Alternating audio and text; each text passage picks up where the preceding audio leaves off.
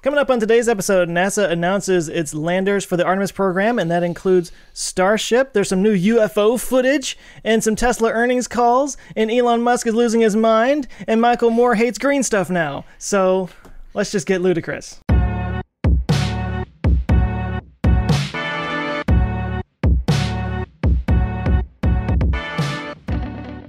Hey there, and welcome to Our Ludicrous Future. This is the podcast where we talk about all the cool future stuff that's going to make tomorrow crazy so that today we'll just have to get by. I'm Joe Scott with the Answers with Joe YouTube channel. With me is Tim Dodd. Hi, it's me, Tim Dodd, the Everyday Astronaut. I haven't slept at all. I haven't either. I'm on like 3 hours of sleep, so this is going to be a fun one. Hey, welcome to my past 5 years of life. Welcome, I'm a dad. Dads never sleep once. Ben Solins. No, that's not true. Since my second kid was born, I've slept every single night almost. So my wife is amazing like that. The first one, though, no, it was brutal. It was a lot of sleepless nights. Well, also, we have our wonderful patrons in our Discord channel. Hey, guys. How you guys doing? I see Mary. I see Greg. I see Trevor. I see England and France and someone's Chad on the and Armand and Armand 24 and Musty. Chad. Sean, everybody, all the cool people, all the cool kids here. Everyday Astronaut. Who the hell is this guy? But we have a lot to talk about this week. I feel like a ton of random things. Like you even mentioned a documentary. I have no idea. What are you talking about? Yeah. So, So Michael Moore, the provocateur documentarian, very lefty kind of guy. He produced a film, and I don't have the director's name in front of me, but he produced a film called Planet of the Humans. I guess it was supposed to come out in theaters, but since theaters are closed, they just released it on YouTube. It's generated a lot of... So let's just get out of the way real quick. I haven't seen it. I've been busy. We talked about it beforehand. You guys haven't seen it, so I'm only basing this off of reactions that I've seen. So there's a big caveat there. But apparently he kind of rails against wind and solar and says that that they're actually more damaging to the environment. He goes against EVs and eventually basically kind of goes into a Malthusian, we need to get rid of a bunch of people kind of attitude. About halfway through is what I've heard. Is that what Malthusian means? Because I'm trying to decipher what you just said. Okay, so I did a video when the Avengers Infinity War movie came out, where Thanos wants to get rid of half the population because he thinks that's what's going to save the universe. Thomas Malthus was a philosopher in like the 17-somethings that basically made the same conceit. So it's called a Malthusian idea. Got it. Because of that, but yeah. What's a bold stance to have, I feel like, these days? Like, I mean, it's not necessarily wrong, but it's also not wrong, like, drinking bleach will kill viruses in you, right? Well, but it's wrong in the sense that whenever there have been, let's say, Black Deaths and plagues and stuff that have wiped out a big percentage of the population, it bounces right back pretty quickly, and you're right back where you started. Yeah. So... Unlike drinking bleach, that you don't bounce right back from so don't do that. You just bounce a lot. Yeah, down the stairs that you were just not back chugging on top of. Yeah. So anyway, I need to watch this. We have a ton of news to cover, right? Like a lot of news. Some of the biggest news. News to cover. It's really good news. Obviously, if you guys are listening to this, we do also have a highlights channel. If you just want to catch little blips of news, you can go to youtube.com/OLF highlights. If you just want your little snippets and share those with a friend if there's a topic that you're extra excited about. So, like if you got something busy, something to do, place to be, yeah. You can't sit here for 3 hours with us. Fine. Okay. We don't need you. Go there instead. Go. Can I just go watch the highlights channel instead of recording? Joe just reacts to it like 2 now. days later and then comes back in and we edit him in somehow. That's what we need is a reaction channel to our channel where we react to our last episode. Our ludicrous reactions. Yeah. Could you do that like so I think Joe, you sent us that video from Graham Stephan, is that how you say his name? And it was super interesting. And then he had a thing where he was reacting to a reaction that PewDiePie had of a video that he happened to be in or something. And I'm like, what? This is like Inception. He's like 4 layers in. Can we just keep doing that? Like, I can have a reaction to Tim's video. He can have a reaction to Joe's video. Joe can have a reaction to my reaction of Tim's video. And we could just go around in a circle doing nothing but this forever. Speaking of reactions, look at NASA, what they did. They did some stuff. Tim's like, I have stuff to talk about, guys. I'm sorry. This is maybe Talk the biggest stuff. news. This is maybe the biggest news that's ever happened in my career covering spaceflight. So this is insane. So did you guys see that commercial with the guy that? No, I'm just kidding. I hate you so much. Okay, so here we go. This is why I'm excited. This is why I stayed up all night last night. So NASA, it came out this week that NASA is going to be announcing the actual lunar landers for the Artemis program. Of course, if we want to go back to the moon by 2024, maybe one of the most important aspects of that would be the lander, so you can, get to the moon. Oh, you want to land on the moon. Because don't forget, SLS and Orion can only get astronauts to the moon and get into lunar orbit. There hadn't been anything. I mean, there had been proposals and stuff to put people on the moon, but we didn't know what NASA was going to do. A lot of us assumed there'd be 1, maybe 2 contractors would win a bid. But the cool thing is this is a fixed price contract, just like the Commercial Crew program. But what NASA ended up doing blew everyone away and completely ruined my 75-minute long video that I've been working on for 2 months. So remember how I'm doing NASA or SLS versus Starship? Well, guess what? They chose Starship as a lunar lander. What? That's like an old version of it too. Starship. This is actually a new version. It looks like they'll probably paint it for reflectivity or something. We got a lot to talk about. It has no fins. Yeah. Oh, this is because a new it's one. Only a lunar lander. Holy crap! All right, yeah. All right. So what? Why can't they just jump out of that thing? Come on. You don't need an so elevator. Let me give you guys a rundown. 3 different companies, 3 different programs, 1 contracts, and these are so far just for the next year. By basically February-ish of 2021, each of these things will have to have really, really detailed assessments, including how they'll actually get there, really detailed plans and blueprints and business proposals and the actual dollar amounts for everything. But NASA is giving them the green light to go ahead and basically investing another $1 billion into these 3 companies. And those 3 companies are Blue Origin with their national team. That includes Lockheed Martin, Northrop Grumman, and Draper. And what it is Blue Origin has the lander portion. Lockheed Martin has the ascent module that would actually, return astronauts from the surface of the moon back up to Gateway or back up to Orion to get back home. And Northrop Grumman has this transfer stage that gets from lunar orbit up to Gateway orbit. And Draper they're developing some of the software and some of the logistics in that sense. Really, really cool. This is a very safe proposal, really kind of down the middle. The one that surprised, I think, honestly, as much as Starship was Dynetics has a robust team of more than 25 subcontractors. Look at this, like, bread loaf miniature dachshund landing on the moon. This is a belly lander, a lot of people are calling it, where it would land really low to the moon, so you don't have to have the crew module super high up with these large tanks offset to the sides. Pretty unique system, and there's 25 subcontractors working on this.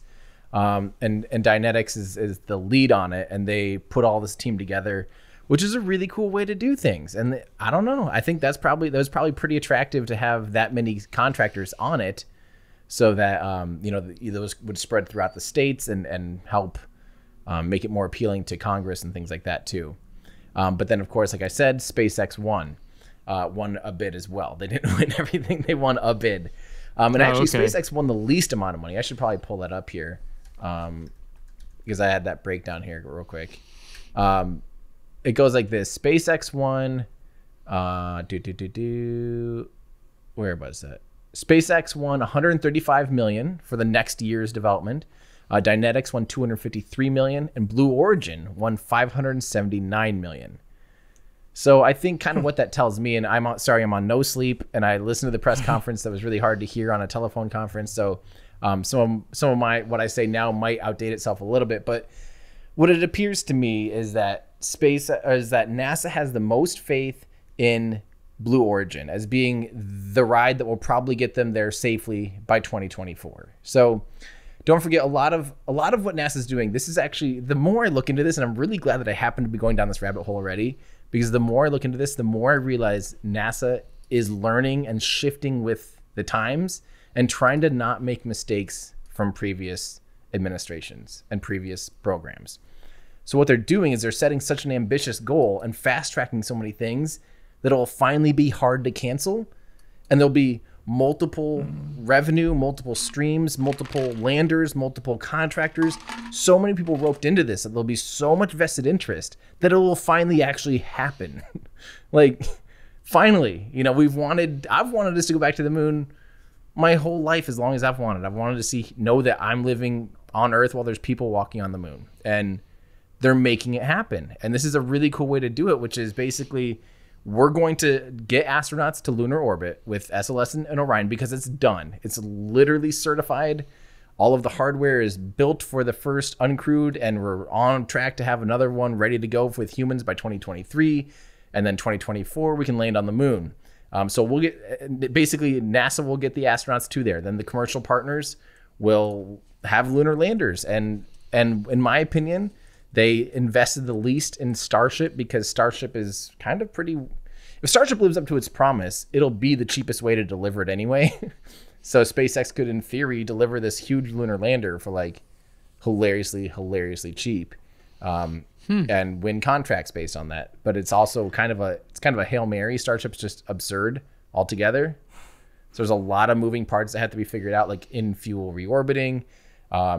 The lander itself has auxiliary gas thrusters on top to be able to do the soft lunar landing, because we've talked about before how there's concerns about huge dust craters and all this stuff being kicked up from a massive vehicle like Starship. So there's a lot of other technologies that make it kind of the riskier choice, or at least the short-term risk but long-term reward. Yeah, that's which is pretty cool. What's that money for? Because it all seems like really, really tiny amounts compared to what's needed. It's it's mostly to really like be 100 able to and something finalize. million is like. Well, I mean, it's enough to really, really, really draw out your system and do all the engineering, like proper engineering, not just like, you know, I don't know, not just like proposals or, you know, like paper rockets, but to actually say, hey, here's the engineering, here's the exact engine we'll use, here's the exact this. Really draw it out, really have it detailed, and then submitting that next year as their proper bid then for the proper contracts, really. Okay, right. So this is like we're going to pay you to get us a bid. Yep. And right. With potential that NASA could buy all three. They could still procure all three contracts.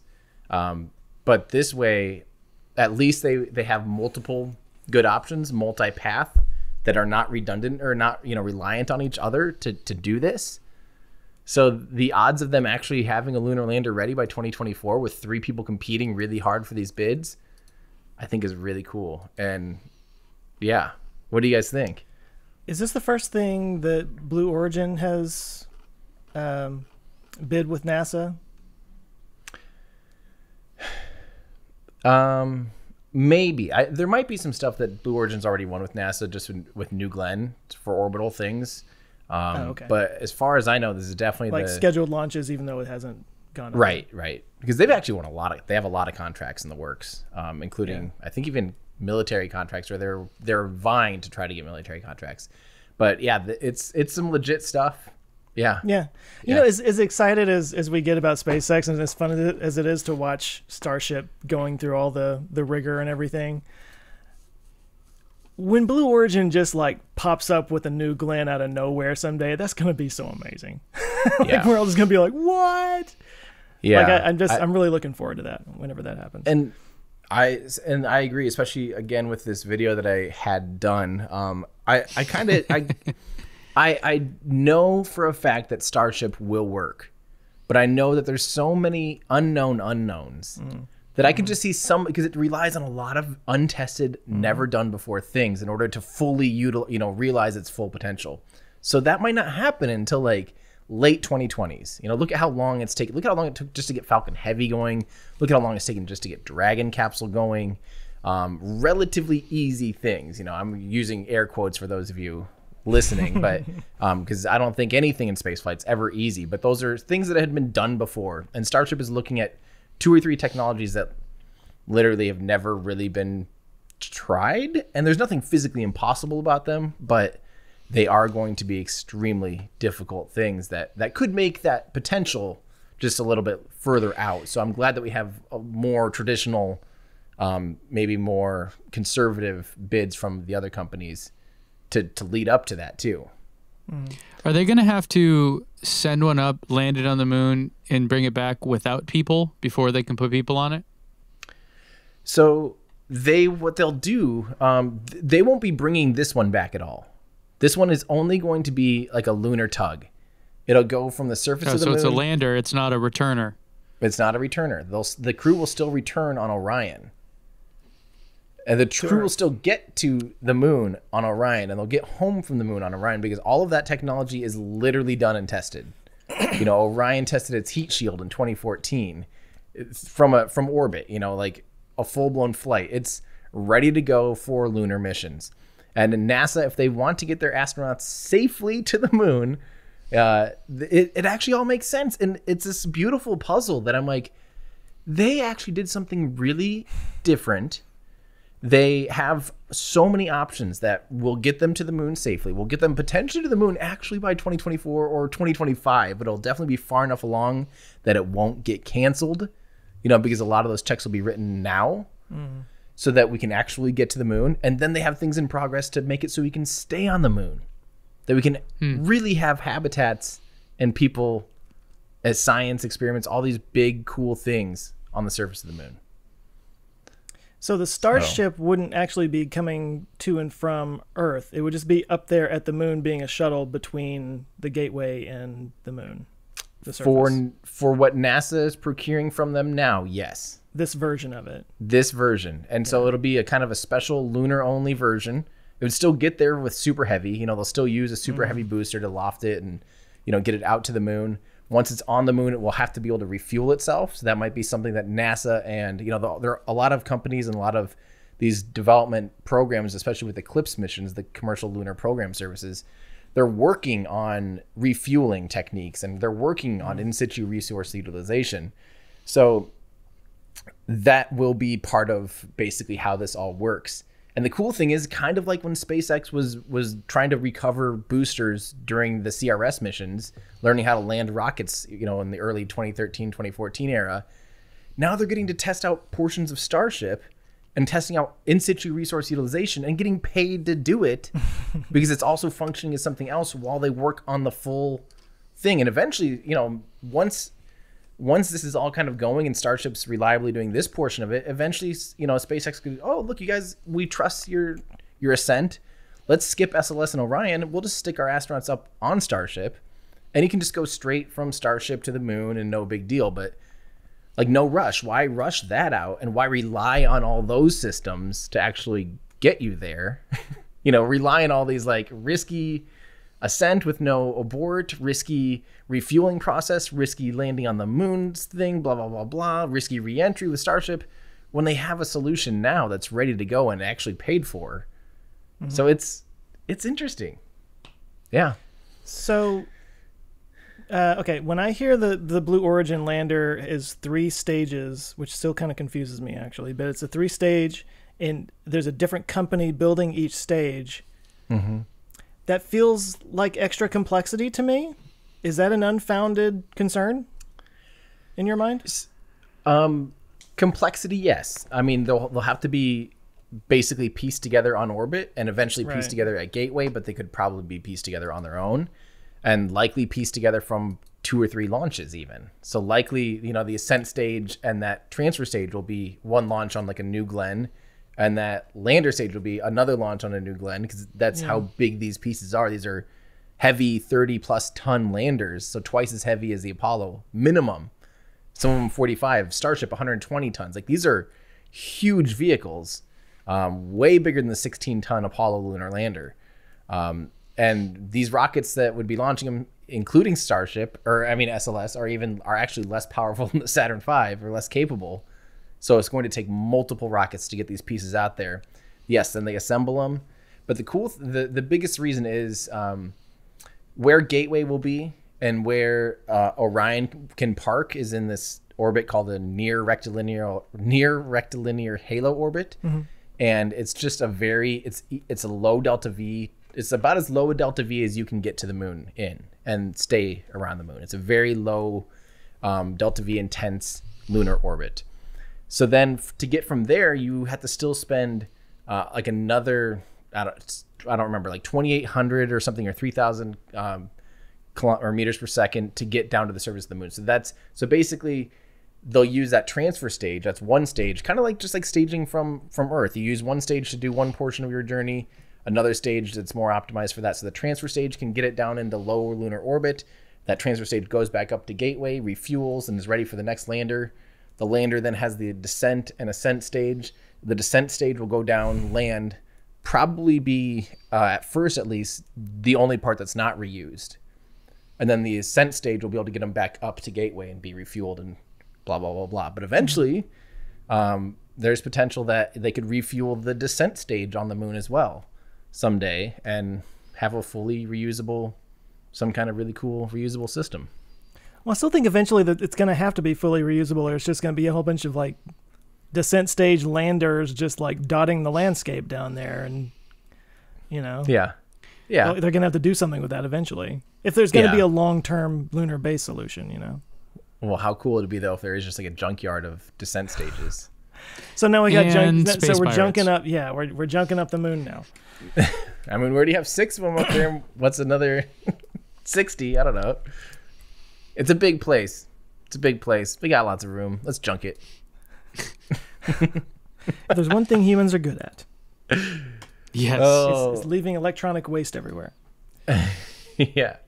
But I think this is just really, really genuinely the most exciting thing to really happen in spaceflight. And I'm just so excited to see NASA sprinting right now. NASA is like new blood. They are feeling good. They're feeling their oats and doing some new stuff that it will avoid some of the frustrations that we had with SLS and Orion. So I think this is just a really, really cool, great work by NASA. So I hope this reinvigorates people's excitement for NASA and doesn't make NASA seem like this old, out of touch grandpa, your grandpa's space program. I hope this makes people go, no, they're playing the game. They're still in it. They're doing the right moves. I'm just super excited. What were you going to say, Ben? Well, just one thought I had related to what Joe was saying a bit about coordination and complexity, because, I mean, just obviously I haven't worked in aerospace, but I worked in a lot of industries. And whenever you have a lot of different companies trying to coordinate an effort, it tends to slow things down because the communication and all that, So that's one thing I hope they can avoid. I'm not sure how, but certainly I would just from a high level guess that SpaceX has an advantage in that front, because to my understanding, like they're building it all themselves, right? It's like, hey, I need to have a meeting with you, come here, versus like, oh, you want to talk to that company? Cool. Well, let's go talk to this guy who knows somebody over there. Like, so I think hopefully that'll give SpaceX an advantage in this whole thing. Or it might, but whoever can get us there, I'm stoked for. I just want my son to be able to see it before he's in high school. Yeah, that'll happen.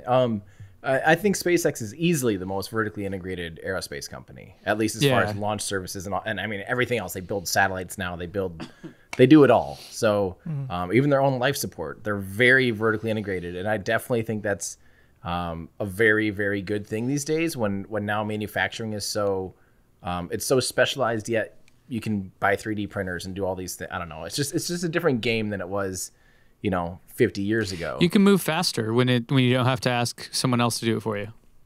But at the same time, I do appreciate the multi-contractor approach where we have it leads that whole thing of like, what if one of them gets delayed? What if there's problems with one little subsystem on one of these contractors' things, and it can just throw a whole wrench in your entire thing? I don't know.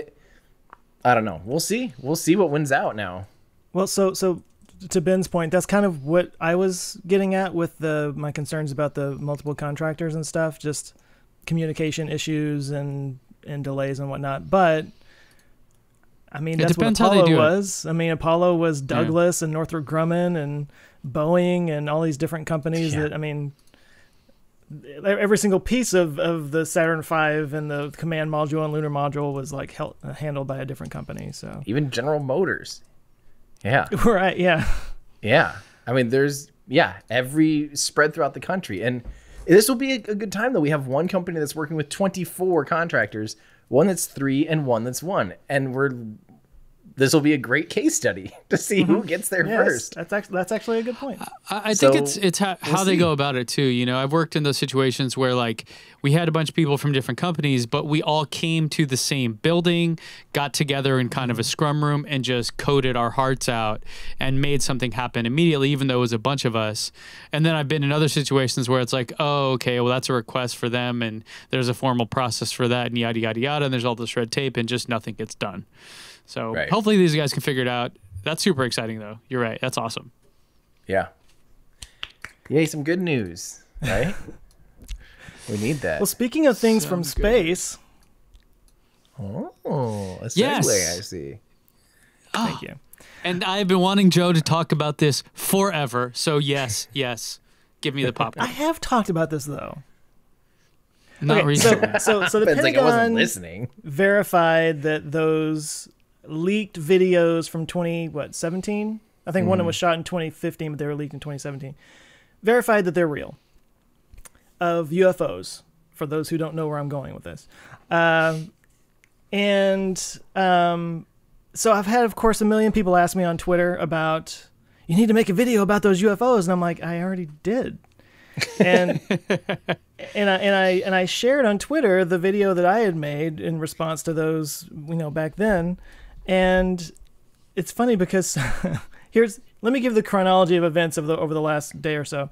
I went ahead and shared that, and I was like, for those who keep asking about it, I did cover this once before.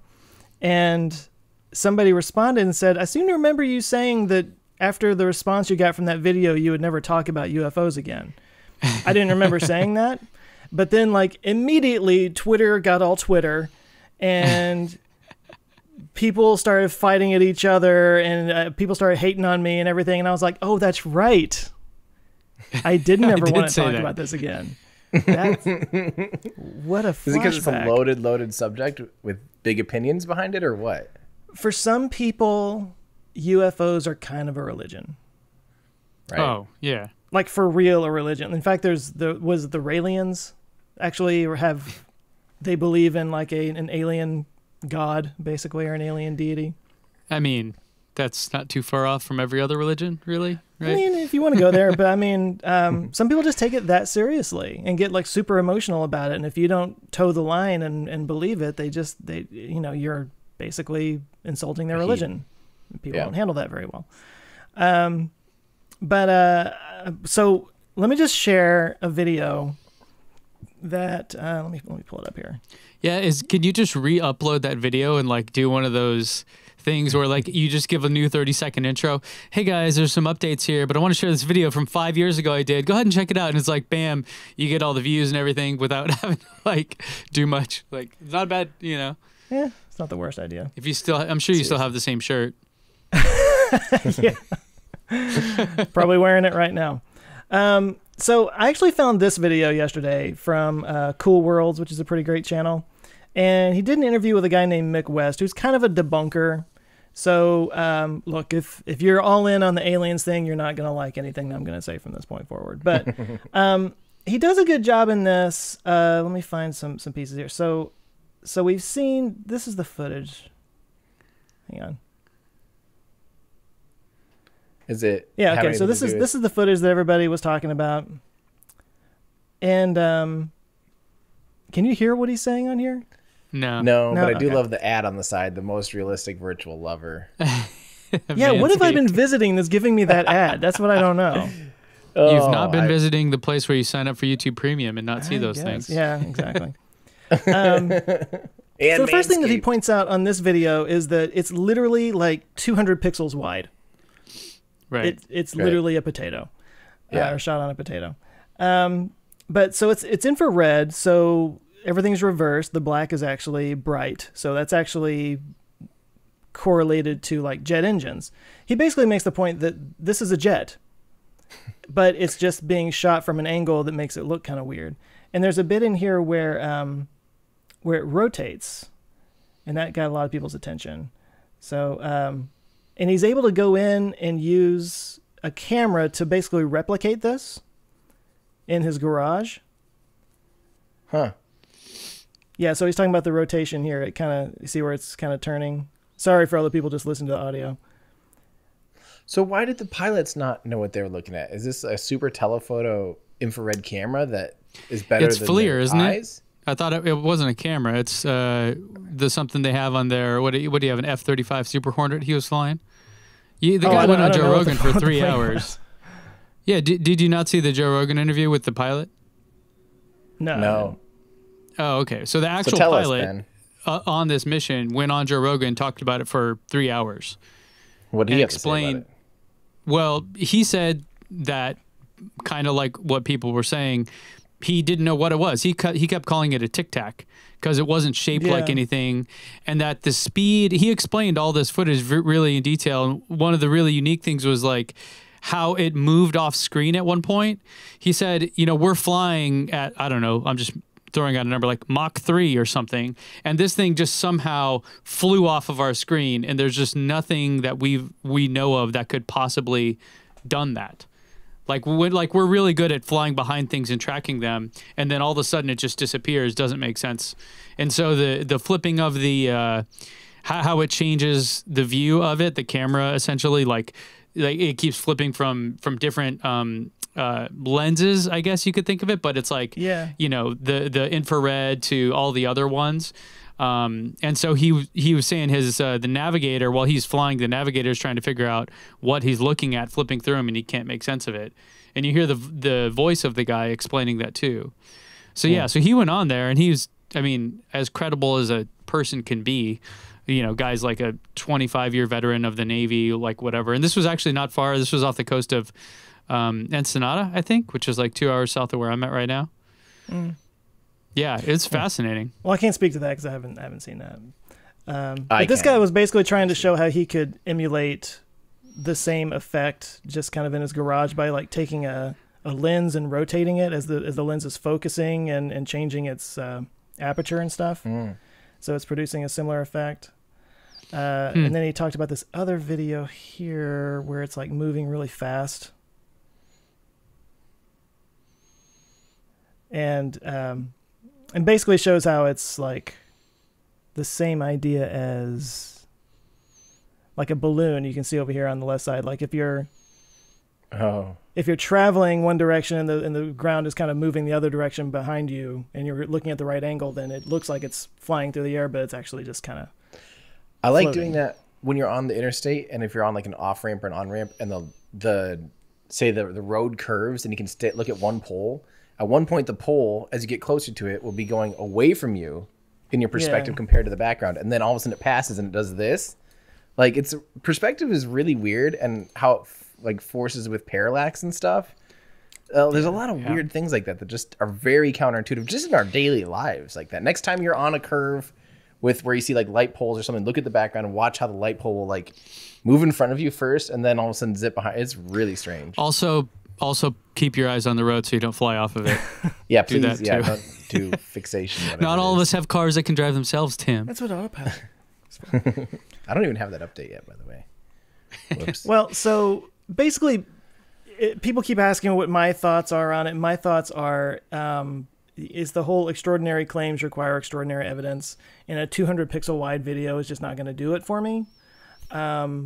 If it can be explained away in some other way or reproduced in some way, then it's just not going to be the evidence that I need. Now, don't get me wrong. I would love to see aliens land. I want to be here for that. That would be the coolest thing ever. I've wanted to see. Or the worst. When I was a kid, I would go outside and look up in the sky for UFO. Like I have wanted this my whole life, but you have to apply that sort of rigor to it, or else it loses. I think there's a gap too of the, you know, Pentagon and then the Navy and then the pilot and all these guys confirming they don't know what it is, and leaving that as a pretty wide open door to being like, oh no, it's definitely little green men. Like there's still a gap between those two things of like, yes, this is footage of something that we took. We don't know what it is, and it doesn't seem to fit with our understanding of physics and how things work here. So anyways, but if people are curious, the pilot went on Joe Rogan and explained it in depth.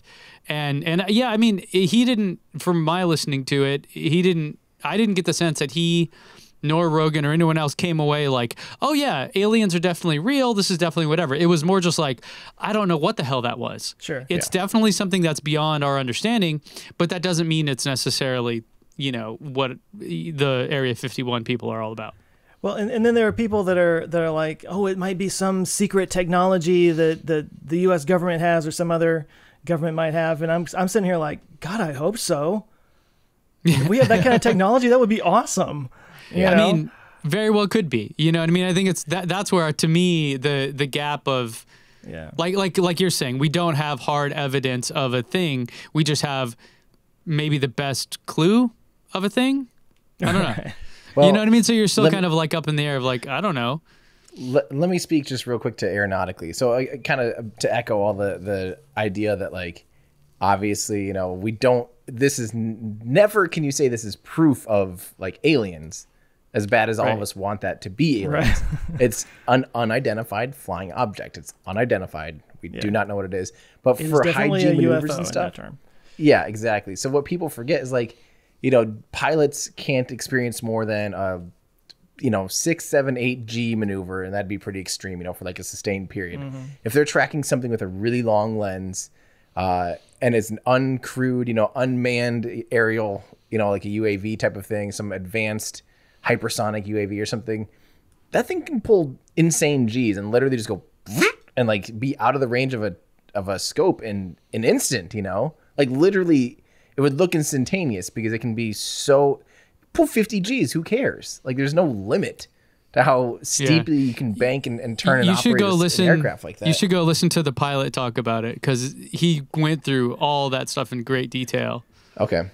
I should shut up. But I agree. It's weird, right? Yeah. It's super interesting, and I don't blame anybody for getting excited about it and wanting to kind of get sucked down a rabbit hole. I mean, it's easy to do that. I do too.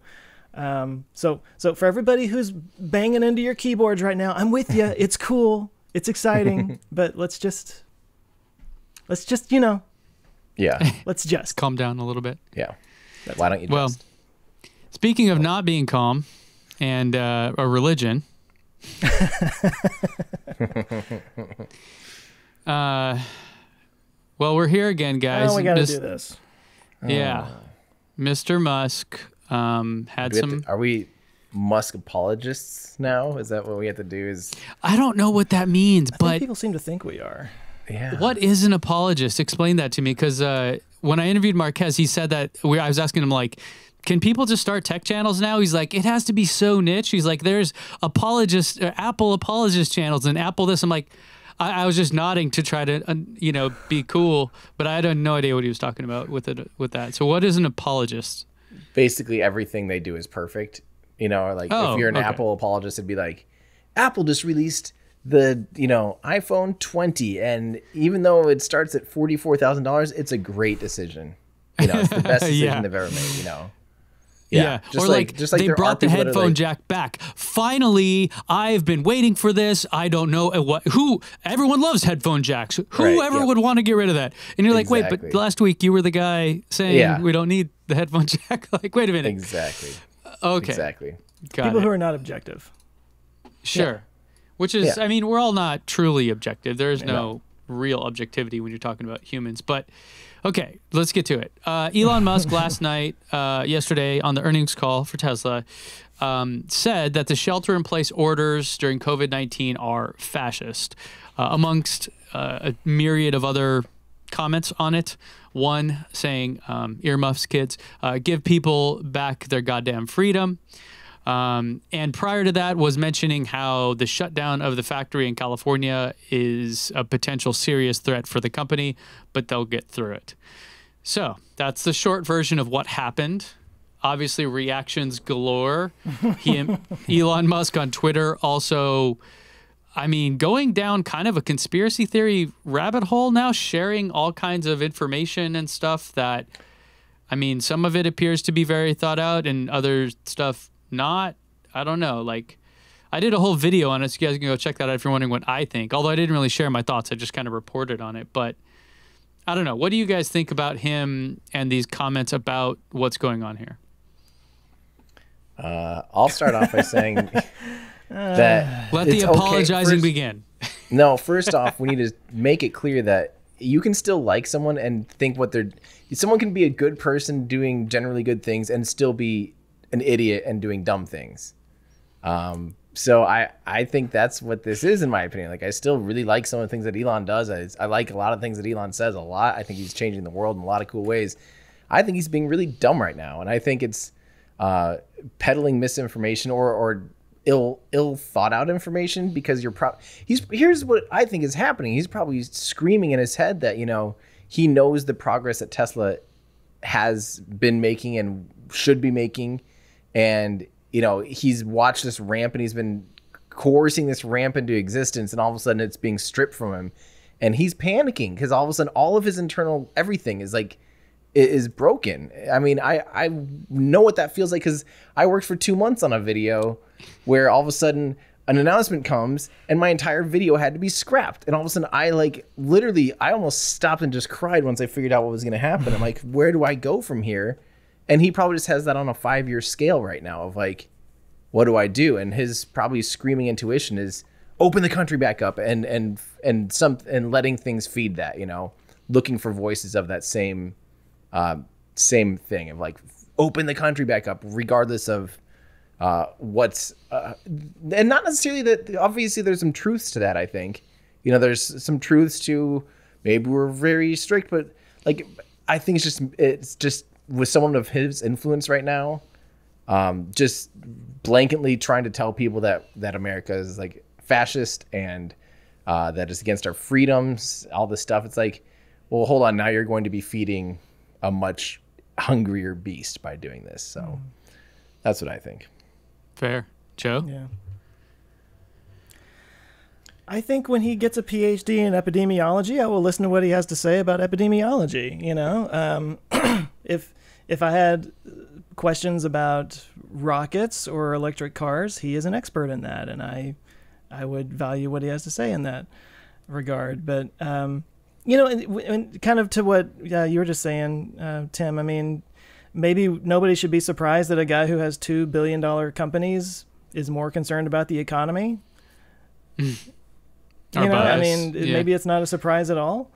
And to be honest, like I talked in a TMI video recently about how I have various gnomes in my head, which is just my way of saying I'm of multiple minds on things, and sometimes I have those thoughts that probably aren't popular opinions, but they don't usually win out in the Security Council of my brain.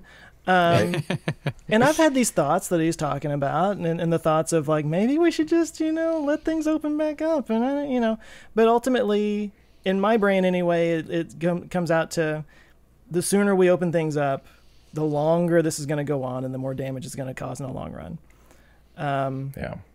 But you know, here in Texas, actually today they opened everything back up.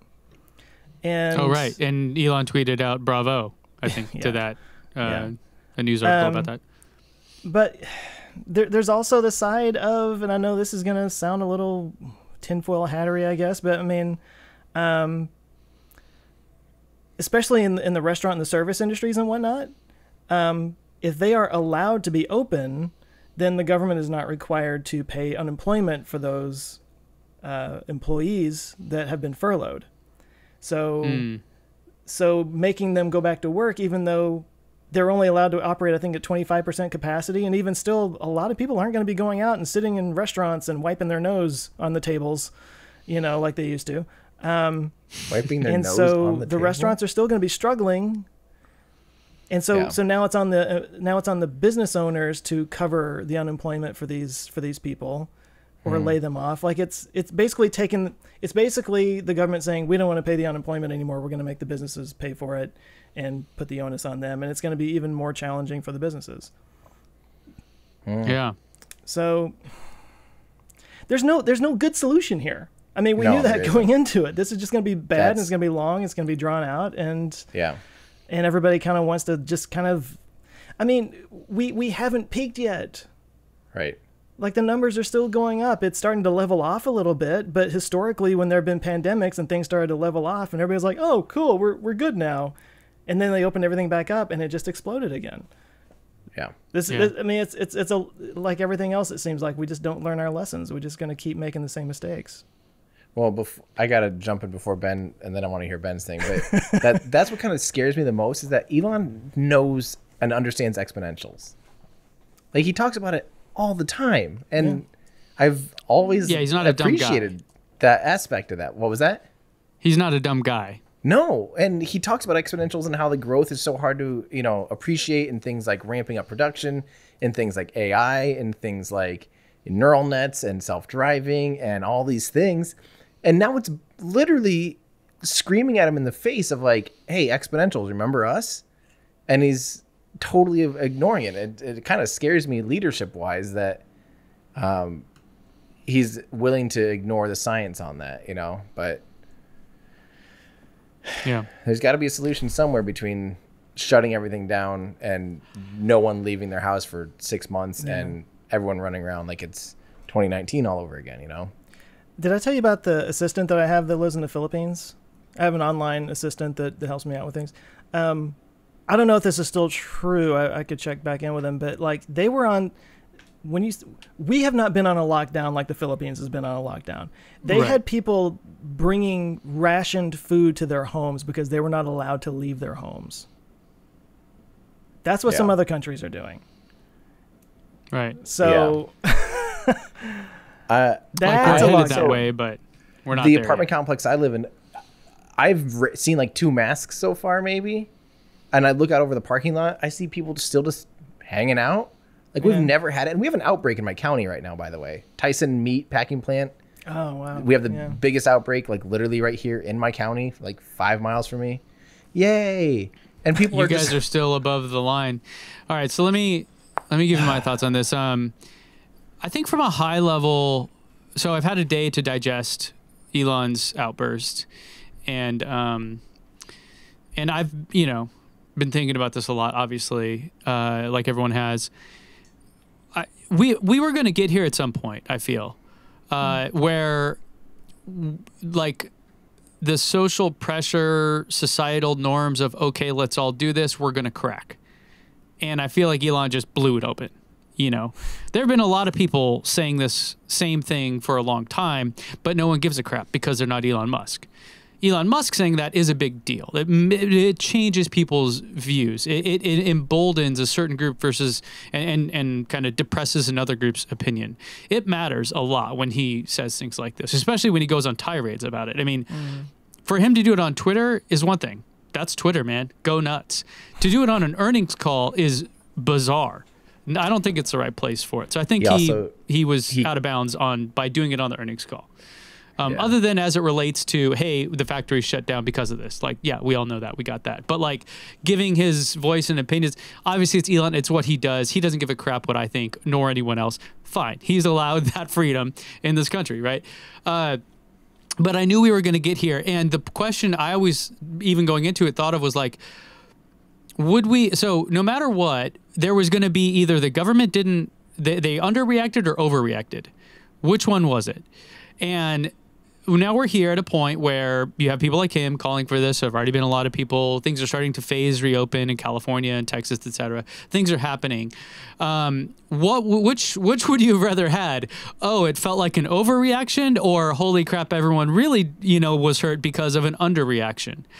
So I think like people try to get really caught up in what's the right answer, but I don't think anyone I mean, maybe in hindsight, some person will have pulled some random prediction out of their earmuffs, out of their ass, and got it right. But really, no one knows, and we don't have the data to make those decisions, and we're just so in the dark, even still, when it comes to actual data to know what to do. Personally, I'm happy that we seemingly overreacted, and I'm cautiously optimistic that we can start to, reopen things or whatever with the right measures in place, which is what we've been doing here in California. People are freaking out. Our own governor's freaking out, despite all the data and everything saying that we're doing it responsibly and doing it fine. Anyways, so that's a personal view, but we were gonna get here at some point where the solidarity started to crack, and the question I just had is, are we gonna feel like the government overreacted or underreacted, and which one would you prefer? So. Right. Elon I did see, yeah. Sorry, I saw an article from, I think it was an epidemiologist, but I'm not 100% sure. But they were basically making the point that, like, there's no winning here. Right. Like, either a bunch of people die or everybody thinks that we overreacted. Like, there's no way we come out of this with, like, oh, everything worked the way it's supposed to and go humanity. Like, there's, And see, I think Fauci said if we do everything right, it'll feel like an overreaction. Yeah. Right. Like, that's when because nothing happened, and that's exactly why you react in that way, is like to shut it down so that nothing can happen, and I don't think we're going to call 60,000 or whatever we're at, 50, 60, whatever we're at, like, or I don't remember how many deaths as nothing. So obviously our reaction was warranted in what we're seeing in the data and the numbers. Now, of course, there's all types of conspiracy theories about doctors reporting someone falling down the stairs as COVID and stuff like that, and Elon's kind of peddling that type of stuff. Yeah, that's where I think it's a little out of bounds, right? Yeah. Very out of bounds. I'm totally fine with him having his opinion and sharing it and voicing it however he feels fine. I think the earnings call is a bit odd. Like, that's just not the right place to do that. Like, dude, you literally could just pop open your phone, go live on video anywhere in the world on any platform, and share your message just as well. So you don't really have to do it during an earnings call. Just kind of dilutes the rest of the valuable information that's being talked about. Did you say in your video that his mic got cut off after he started doing that?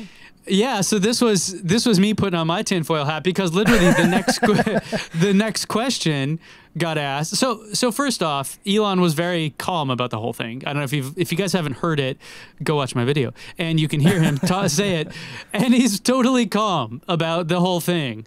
He's not very heated or whatever. So maybe he shouldn't do YouTube because he wouldn't be good at it. But point being, it was very chill how he did it. And then, like, okay, blah, blah, blah. Hey, let's talk about profit margins on Model Y, some boring financial thing. And then all of a sudden it just goes right middle of him talking, just silence, static. And then like a minute and a half of this. And then you hear the speaker come on. So we'll be right back. We're having some technical difficulties. It's like, okay. Maybe you are, maybe you're not. That's an interesting... Elon's mouth is having some technical difficulties. Yeah. Well, because when he did that before, when he cut off the one analyst and said, bonehead questions won't be allowed. Let's go to YouTube. The stock dropped by, 50 points, and the company lost $3 billion in an afternoon. So maybe somebody was like, hey, oops, I pushed the wrong button. Whoops. I don't know. Let's just save the company a few billion here. Click. Okay, fine. Fire me, give me my severance, whatever. Yeah, that was kind of a weird thing, but I don't know. That seemed kind of random. Like a week or two ago, there was a tweet that someone shared, just total stranger shared, basically a screenshot of a text message, and it said like, "Hey, my brother, my brother's an EMT, and he just told me that no one's, that they're reporting all people that come in, in a car accident as a COVID death or whatever, so they can get more money." Like, that's not a source. That's not a source. That's a screenshot of a text message that anyone can produce. And then to be like participating in that is horrendously dangerous. Like, did Elon share that? He was commenting on it like, see, or something like that. Yeah. Yeah, see, that's where it goes a bit. I mean... Well, but it goes the other direction too, because there's also a lot of reports of people having strokes and blood clots, and this disease is manifesting in ways that we're still trying to figure out. So there might be a lot of deaths out there that haven't been counted as coronavirus deaths because they thought it was a stroke or something, you know? Yeah, we don't have good data is the deal. To me, the whole thing is a data problem. Like, I think in my video, that was the one point I had. My stance is we need as much data as we can possibly get, like tests, everything. I don't know how to do that, but that would be somewhat of a, like, it's hard to really move forward and make decisions without a full breadth of knowledge. Yeah. One of my biggest frustrations through this entire thing, I mean, from day one, has been suddenly people who can't spell the word epidemiology think they're an epidemiologist.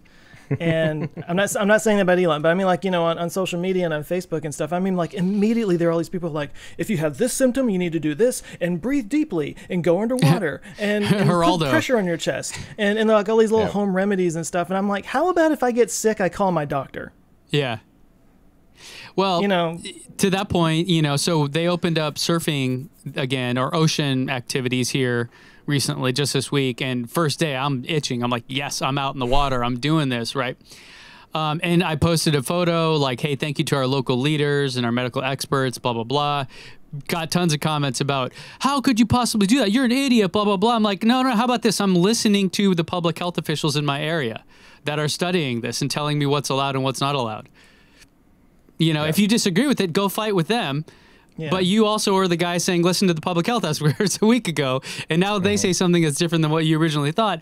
You're all freaked out. Like, I think the internet has carried it, or is going to carry this on too far in too many different directions.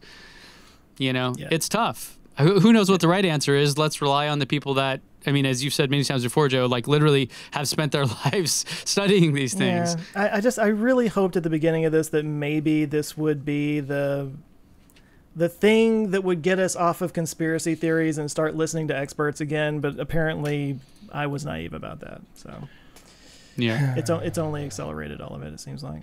All right, so we do have a Why Don't They Just to talk about, but before we do that, let's pay some bills real quick and talk a little bit about Skillshare. Today's ludicrous I'm going with it. Today's ludicrous sponsor is Skillshare. Skillshare is an online learning platform with literally thousands of courses from some of the top experts in their fields. So are you guys like me and you're trying to always play catch up? I mean, like last night, I'm like up all night trying to get a script out the door. Were you up till 2 a.m.? Literally. You know, maybe I and you and everyone should check out the course on simple productivity, how to accomplish more with less, taught by Greg McKeown, the author of the New York Times bestselling book, Essentialism. Oh, yeah. I know that guy. How am I doing, guys? But you're doing great, but now I'm nervous. When am I going to have time to do that to save myself time? We need time now that we're at home. So Greg talks about this, how to focus on quality instead of quantity, how to control your own time, spend your energy deliberately, and craft an intentional life that works. That's something I'm always like, I'm trying to be deliberate and intentional with my time and not just get sucked down rabbit holes and, you know, scrolling on social media endlessly, you know. This is, of course, one of the hundreds of courses on Skillshare covering everything from business essentials, graphic design, marketing, video production, cooking. Basically, if you're interested in it, there's an expert ready to teach it to you on Skillshare.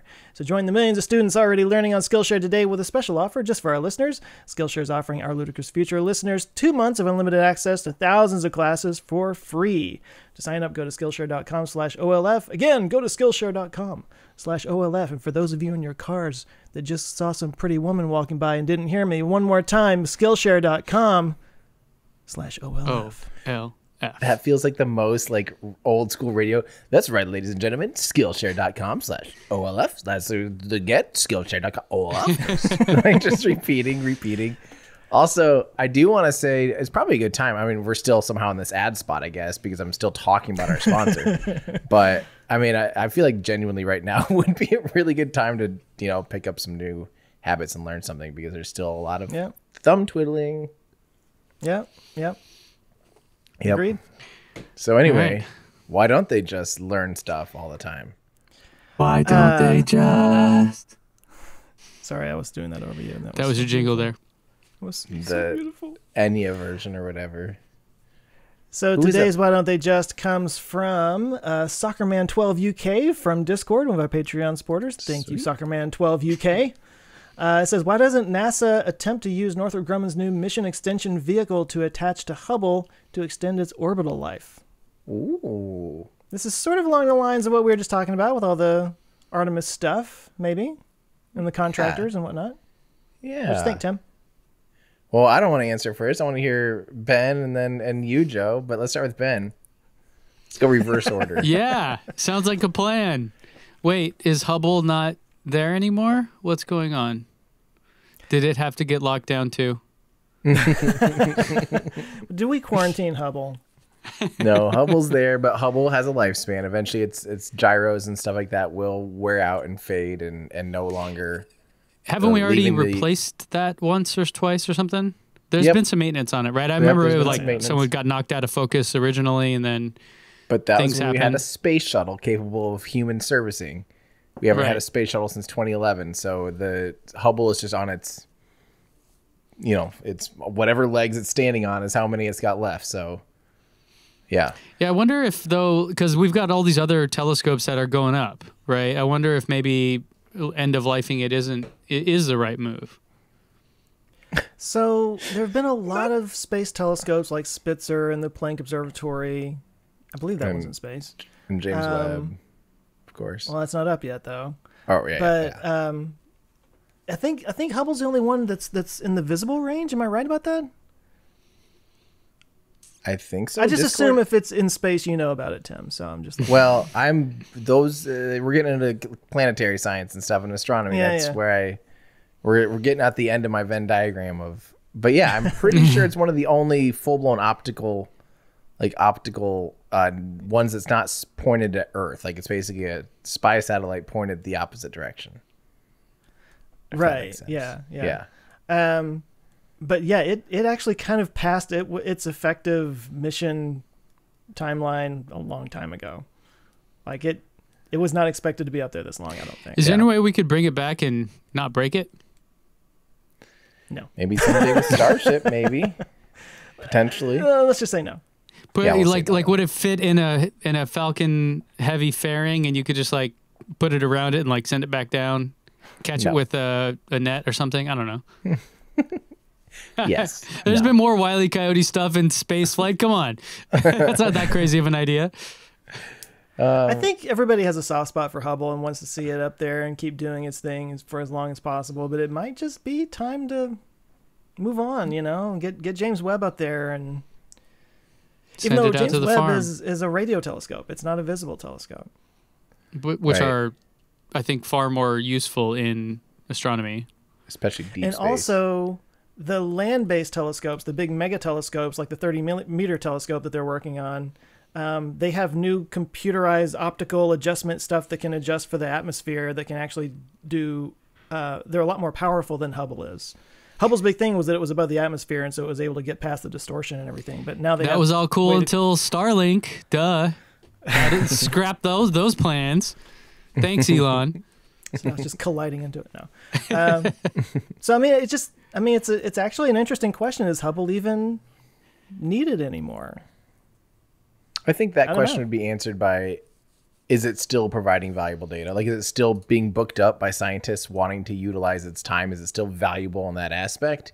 And in that case, like, is it still desirable? Are people still booking time and like excited to use Hubble for scientific purposes? Then, I think it is obviously of scientific value.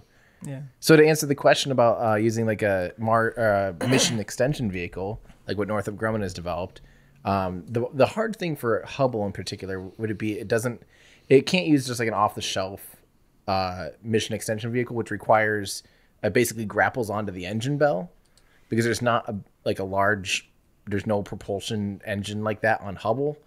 Hubble station keeps using gyros that might have tiny bit of cold gas. Do you guys know, does Hubble have cold gas thrusters at all? I feel like it station keeps purely using gyroscopes. Yeah, I think it's just gyroscopes. And reaction wheels. And they keep losing the gyroscopes over time. They keep losing reaction wheels.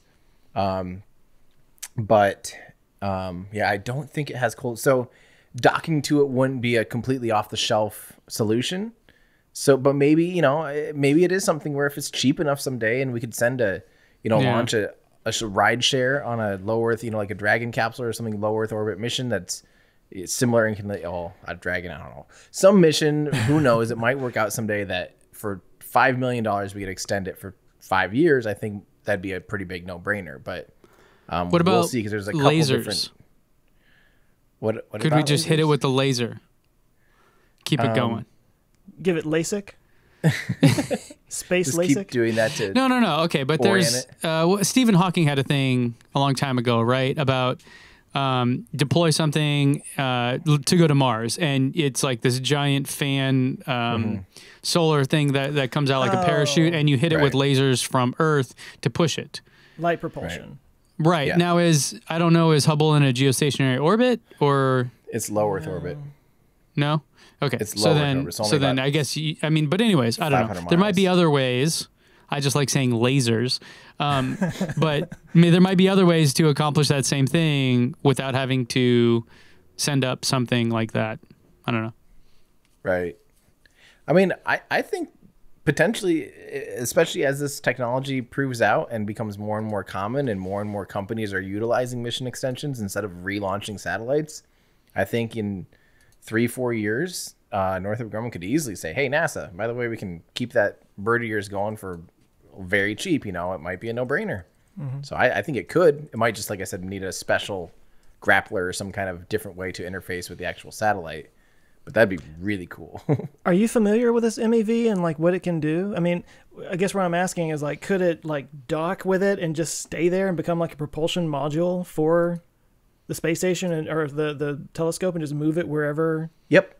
That's pretty much what it does. But the only thing that I know is that one in particular right now interfaces purely through grabbing onto a large thruster and literally like holding onto the engine bell. And that's how it interfaces, because it's the thrust structure of the vehicle. It's designed to be moved around by that. But then again, Hubble was designed to be grappled onto by Canadarm or Canadarm or whatever. So it has some kind of interface. So potentially, who knows? Maybe they could make a docking unit that is that same exact interface. Go up, dock with it, and steer it. That'd be really cool. Now, do you guys know the story there behind Henrietta Leavitt in the algorithm and Edwin Hubble? I'm familiar, but I don't know if I could like recite. She was like the human computer. She was the one that created the algorithm essentially to determine how we know where we are in the cosmos. It was something about the lumosity of stars, and it was like in the standard candles. Is that what it was? It was in Harvard in whenever that was, like the 1800s or something. She was one of the women, and women in these days weren't really allowed to work in science. And so it was like they were all deaf. It was really strange. But she was the one that studied this and came up with basically, and the reason I know the story is because of it goes back to data visualization roots of her basically graphing out the lumosity of stars that they were, quote unquote, researching. And then from there, that's how she determined how we, like an algorithm or something, a calculation to figure out where we live in the universe. But reportedly, Edwin Hubble stole this from her and published it. And then some of the other stuff I read was like, well, he didn't steal it. She, as a woman in the time, would not be allowed to write a research paper. So he actually kind of published it for her. So I don't know what the real story is, but if you guys looked into that or... I can't speak to that specific story. Yeah. I mean, I could see both sides of it. I mean, if you could say he did her a favor by putting her work out there in a time when she wasn't able to do it herself. Yeah, maybe. I wasn't around back then, so I don't know anything, unfortunately. But I mean, facts are a little fuzzy back in those days. It's not unusual or unheard of for a boss to take credit for their employees' work because they worked for that person, and so, I mean, look at Edison. Yeah, but no, so I had to look it up just to be sure. But yeah, she created the standard candle metric that kind of gives you it standardized the luminosity of stars so that we can tell how big they are, how far away they are, how far away they are. Yeah, exactly. Yeah, and then by knowing how far away they are, we can know our relationship to all the other celestial bodies in the universe. Before that, it was just dots in the sky. And after that, Right. it was like, oh, well, this one is this close and that one is that far away, and it's brighter and it's different. It's brighter and yeah, it's brighter and less bright, darker, because it's further away. Not necessarily because it's actually emitting less light, kind of a thing. Exactly. Yeah. And she was brilliant. Right. So. Brilliant. Get it? Bright. Ah. was Brillante. shining. That's how you say shiny in Spanish. Okay. What else did we have That's your to talk about Spanish this language week? lesson for the day. Were we going to be talking about the old Tesla earnings stuff? Did we even talk about Speaking that? of shining bright, because of the speaking of whole shining guy with bright the like a stuff. star in the sky, shine bright like a do diamond. you ever feel like a plastic bag floating What has in? happened Sorry, to you guys us? aren't here to listen to has me sing Katy happened Perry. to our poor Okay, show? so on the earnings You call, have a vocoder for that. oh yeah, I do. Don't get me started. Don't get me started. People get 15 Guys, I minutes wanna- of me singing Katy All I Perry want to do is nap. like this. No, this is my nightmare. Okay, so, and I may do another video on this because basically the earnings call was, the news about the earnings call was completely buried from Elon's comments about the COVID stuff, but they actually did really well. So go Tesla. They're doing well. They showed a $16 million profit. They had record revenues, all this stuff. Really, one of the big ones was the gross margin. So how, before you spend money on other things, just the car itself, how is it doing in terms of profit? 20.6%. For that's GAAP gross margin. For automobile gross margin, 25.5%. So that's huge, man. I mean, they're killing it. Like every car they're making tons of money and they're doing really well. They showed a $16 million profit. Net income is the term you look for on the balance sheet, which is down quarter over quarter, a huge amount, but is great for Q1 because Q1 traditionally doesn't do very well. So, and given the shutdown and all these other things, like something we haven't really talked about too is the factory was shut down starting the very last week of Q1. So production wasn't affected greatly. But deliveries also have been shut down for over a month now here in California. So it's nuts. Like I've been itching to get my Model Y. I literally had, pulled out the cash, ready to do all the things, and it's like, oh yeah, sorry, we can't deliver it. We can't even do home touchless deliveries or anything. So that's going to be a huge problem in Q2. But given all that, they still showed a profit. They did well. Their cash reserves are up to $8.1 billion. This is largely due to the I forget what it was, 2.6 or 2.7 billion in capital raise that they did when the stock was super high in February, I believe. So in terms of how they're doing financially, very well. We'll see how Q2 handles or fares because it's obviously the shutdown is affecting things really dramatically. And so that's going to lead to a lot of challenges. Some other little notes here. Model Y deliveries began. We all saw me struggle to do 100 push-ups because of that. The Model S range was increased to 391 miles. However, Elon noted that, or Tesla noted in the call or in the statement here, that it should have been 400, but Consumer Reports, when they did the test, the EPA, when they did the test, overnight left the door open to the car. And so it went into standby mode and stayed on and lost a bunch of range. Yeah, so 2%. Whoops. Or he said, or they left the key in the car and it thought it was, wasn't that it? The key in the car? Like, yeah, right. Yeah. But the door opened, they said too. Oh, that's so funny. Okay. They also reached production of 1,000 solar roofs per week, which is great. Most of those installs are not happening because of the shutdown again. And Model Y really is a big story here, I think. Let me go down to some of the images they showed. First off, the Model Y factory in Shanghai is on its way, getting produced. You can kind of see that highlighted here and what's happening. Crazy. So you've got the Model 3 one over here on the left. If you guys are listening, we're looking at basically two parallelograms. And on one side is basically the Model 3 factory, and the other side will be the Model Y. So that's coming along. They also announced a couple new things in China, the long-range rear-wheel drive Model 3, which they've discontinued in the U.S.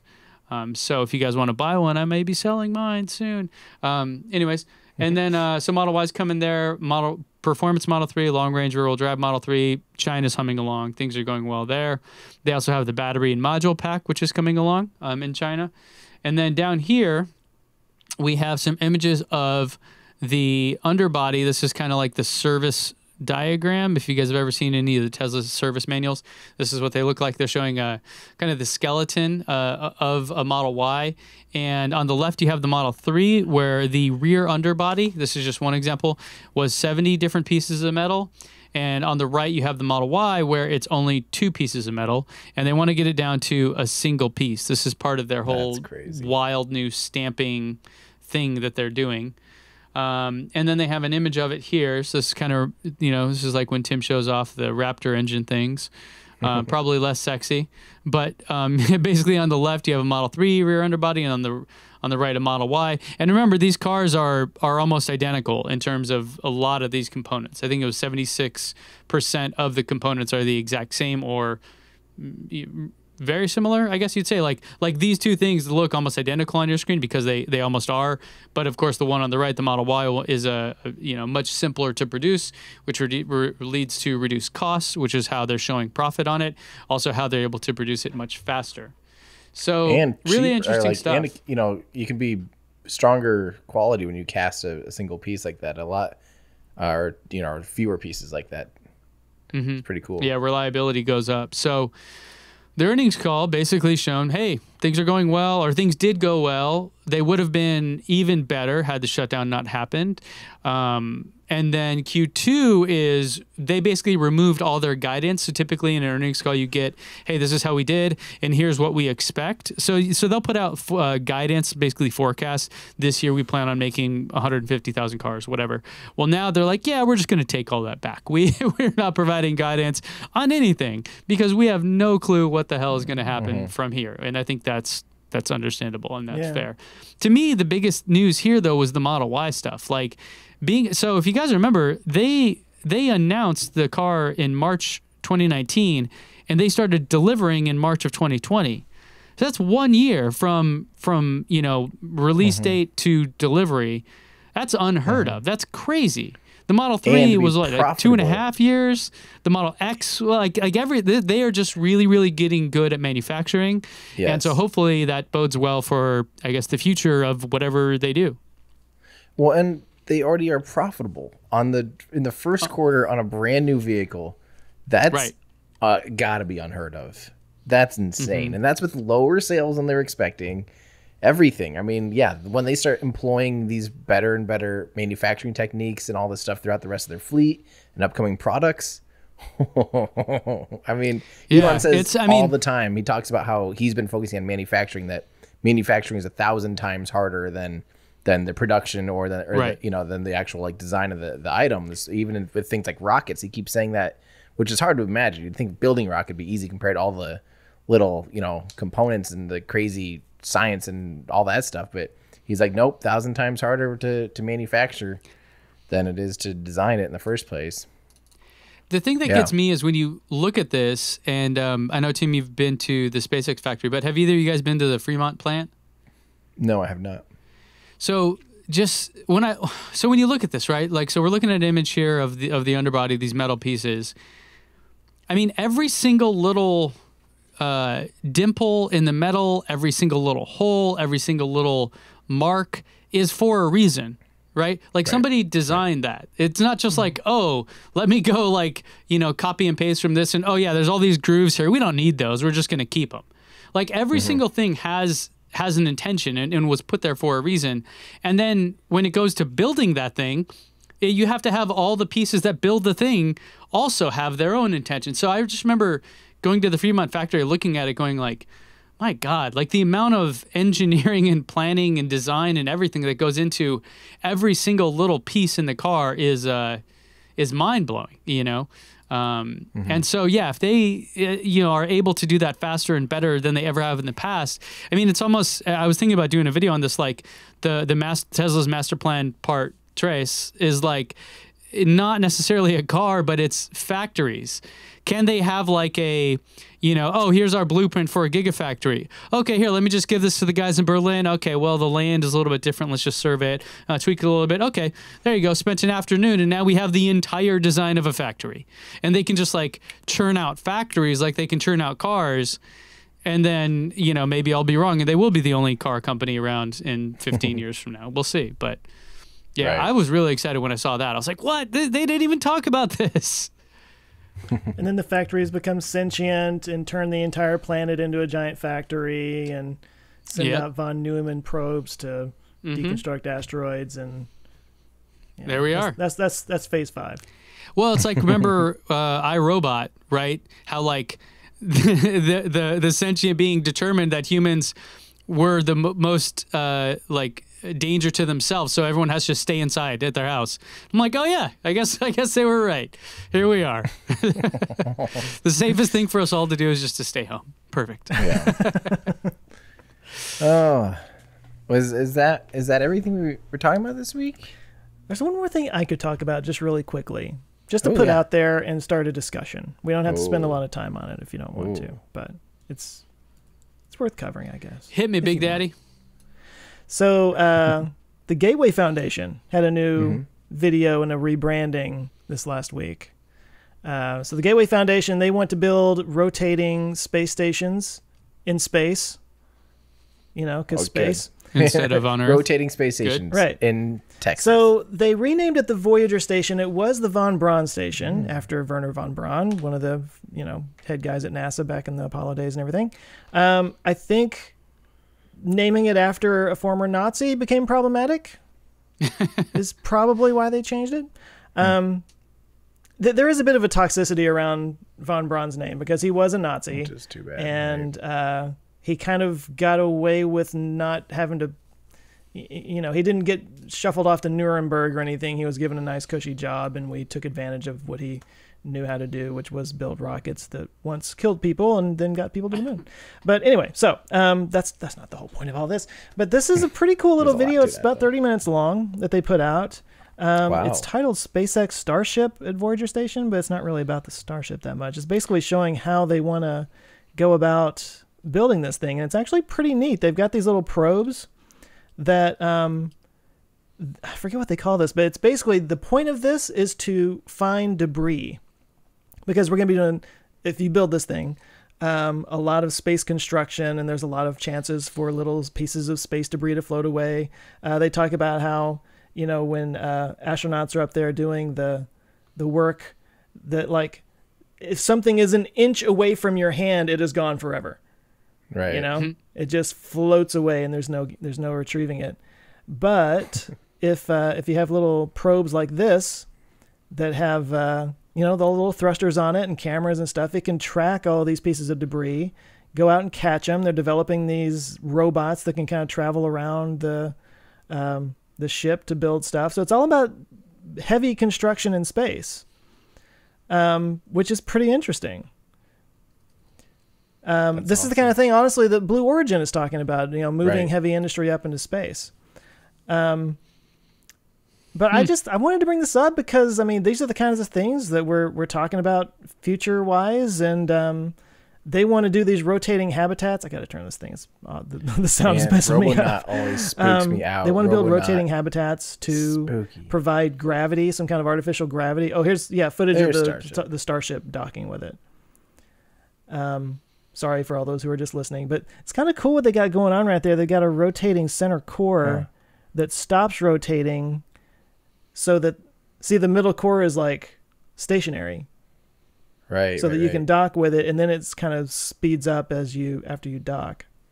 Can you imagine like going from 0G to all of a sudden getting kind of cling to the wall, and the further out you get, the greater gravity would. Oh yeah, moving out along those lateral radial lines as the gravity like kicks in as you go up there. Yeah, increases every rung basically.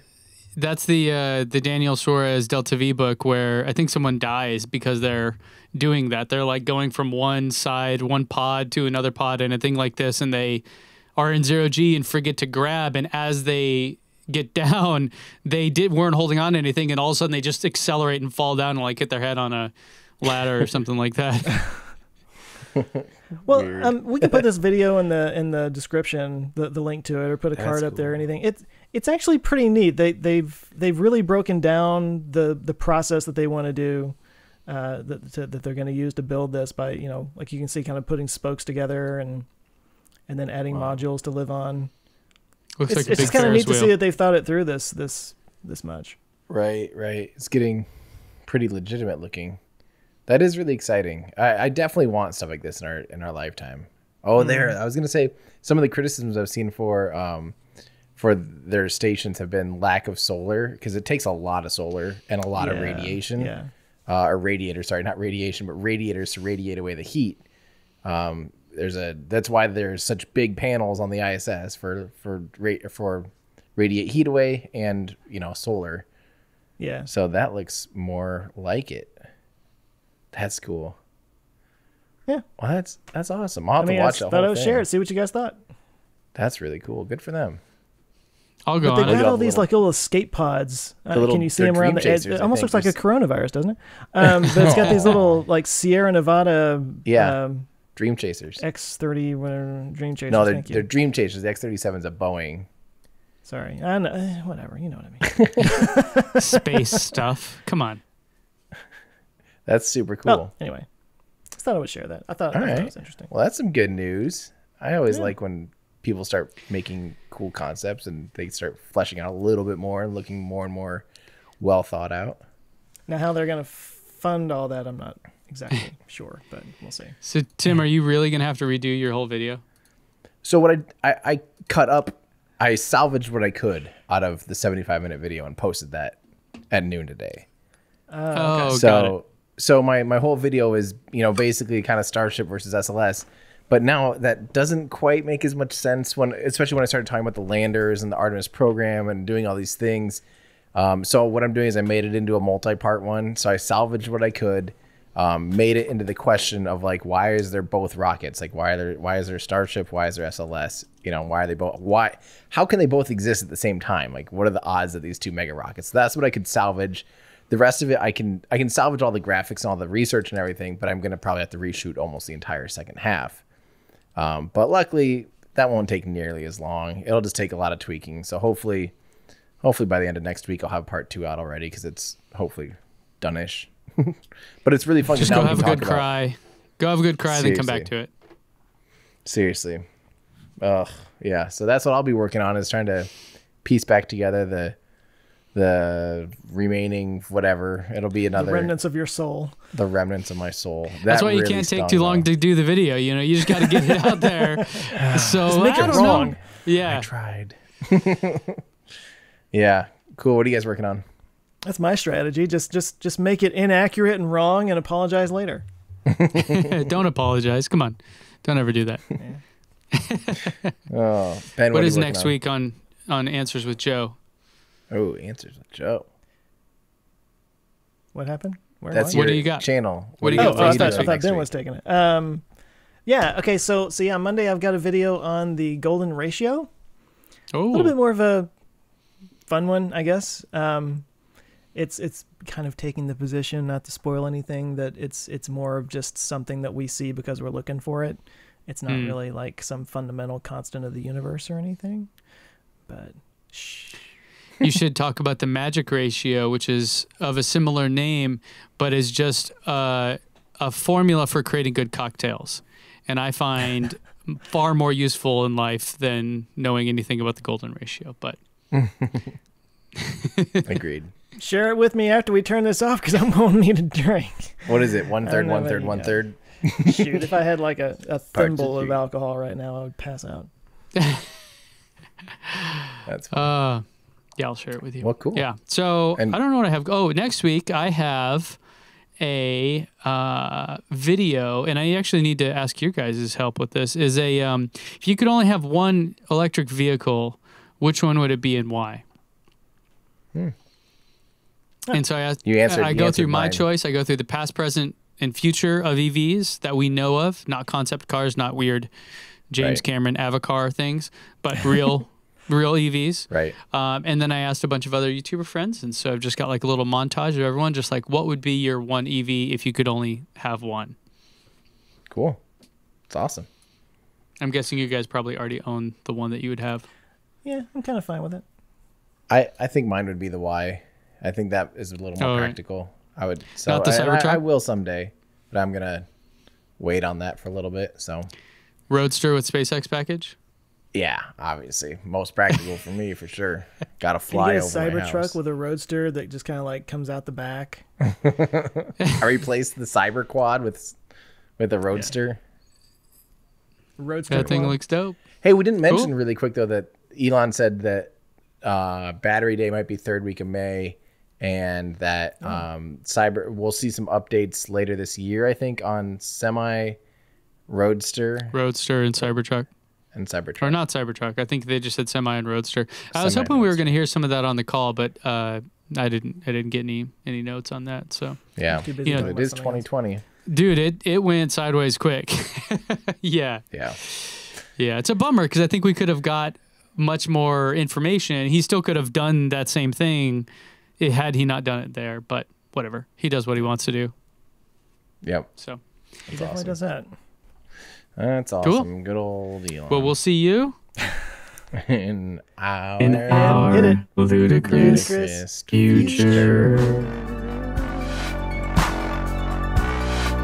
Hey, thanks so much for listening. If you like what we do and you want to kind of help get it out there, you can give us a nice review on any of your podcast streaming platforms, whichever one you use. That kind of helps get it out there. Also, we do have a Patreon set up, so you can join us there at patreon.com/ourludicrousfuture. You can get your name in the credits. Made a whole other group of like-minded people. It's a lot of fun. We do appreciate it. We'll see you there. Thanks.